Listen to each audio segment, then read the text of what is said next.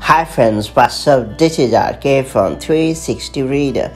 Right now, I'm going to show how to stop others from making changes to your account on your iPhone or iPad. So just in case you're dealing with a naughty kid who often tries to make some unnecessary changes on your iOS or iPad OS device, or you simply want to prevent unauthorized access to the account settings on your iPhone or iPad, this tip is for you. That all being said, it's time to learn how to stop others from making changes to your account on your iPhone or iPad. Before getting started, make sure you have subscribed our YouTube channel and hit the bell icon so that you won't miss any update from 360 Reader. To get going, launch the Settings app on your iPhone or iPad and then choose Screen Time. After that, tap Content and Privacy Restrictions. Then you have to turn on the toggle located next to Content and Privacy Restrictions, and after that you have to scroll down to the Allow Changes section and then tap